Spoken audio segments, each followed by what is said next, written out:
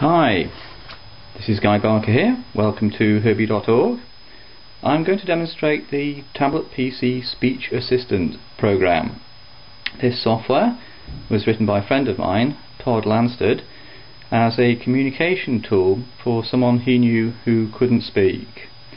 The software runs on ultramobile PCs or tablet PCs running the Windows XP Tablet PC Edition operating system.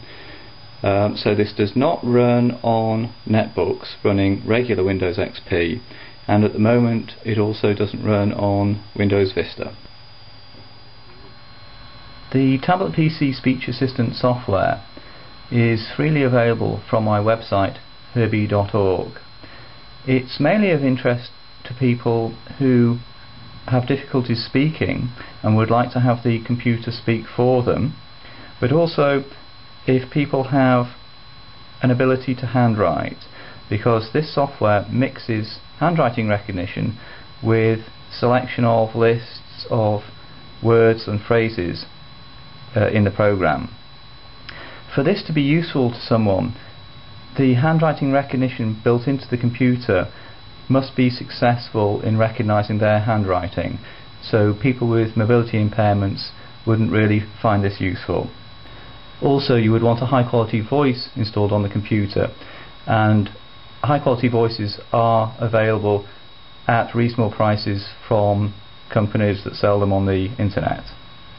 Also, you would want a computer that has reasonably powerful speakers so that people that you're communicating with can hear the computer talk. Sometimes the internal speakers built into the computer might be sufficient, or you might want to have external speakers attached. Okay, so let me give you an introduction into the software. You see on the screen lists of words and phrases which you can select using the pen supplied with the computer. And if I select a phrase here, for example, "Can you get me the?" then the words that I selected get added to this area at the top of the screen there. If I then click the speak button, then the words will be spoken. Can you get me the? And again, this is using the default voice on the computer. So I will do that again. Could you pass me the chair, please? So by selecting this words or phrases from either this list or this list, those words get added to the area at the top, so you can build up phrases just by selecting these words here. There is a favourites list on the left here, which when you select that, the words will get immediately spoken. Could you pass me the chair, please? Now, the most interesting thing about this speech assistant software is the ability to handwrite in the yellow area here. So if I handwrite here,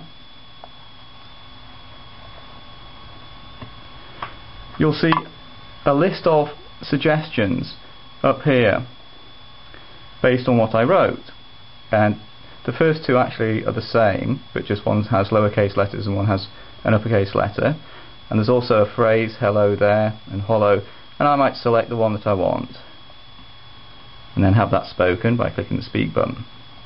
Hello. Now, one very useful feature of this speech assistant software is the ability to combine the handwriting that you do with the selection of phrases from the lists. So for example, I might select "Can you get me the?" from the list, and then I might handwrite the words that I want to add to that phrase. So for example, I'll write "paper please."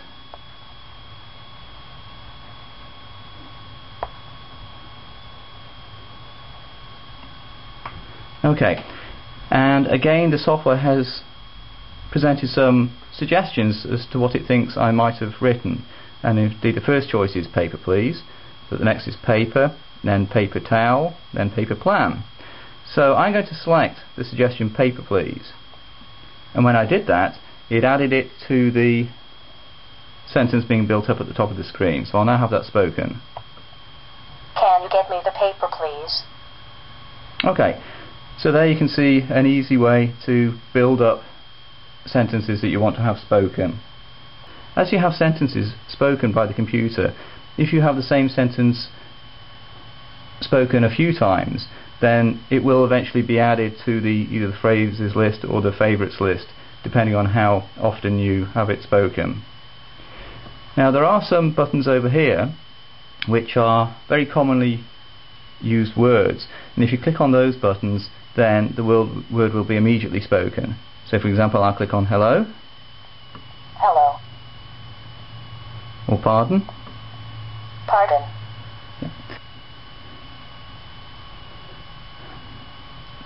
Another interesting button is this one with the star on it here. If you select that, then the sentence you've built up will be added to the favourites list. So for example, if I want to do, can you get me the, now again I'll write paper please, and I'll select the paper please from here. Now say that was something I thought I was going to say a lot, so I'm going to click this yellow button, and the phrase can you get me the paper please was added to the favourites list. So I'll clear that sentence area at the top, and then I'm going to select the new phrase from the favourites list. Can you get me the paper please? And it immediately gets added.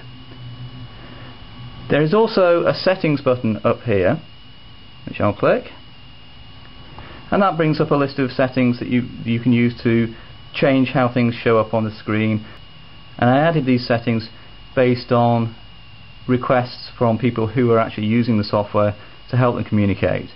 So for example, if you want to have the handwriting area not shown, then you can hide it like that.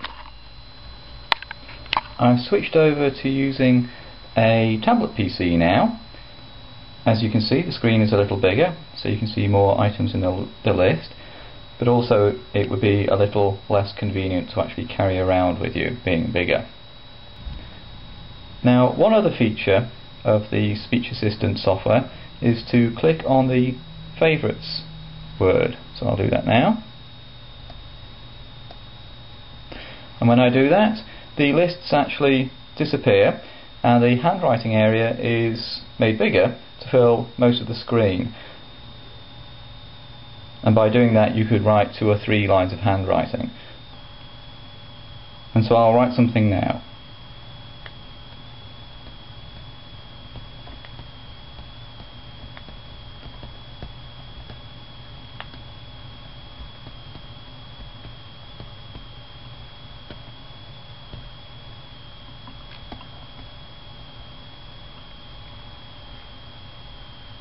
Okay, and the phrase would you like to go to the theatre later is offered here, so I'll click that and I'll have that spoken.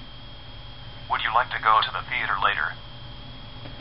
And one interesting difference between a tablet PC and the ultramobile PC that we saw earlier is that the tablet PC has a special electronic pen, and the tablet will only recognise the input at the screen with this pen. It won't actually recognise touch input with a finger, whereas the ultramobile PC that we saw earlier is touch input and doesn't require the special pen.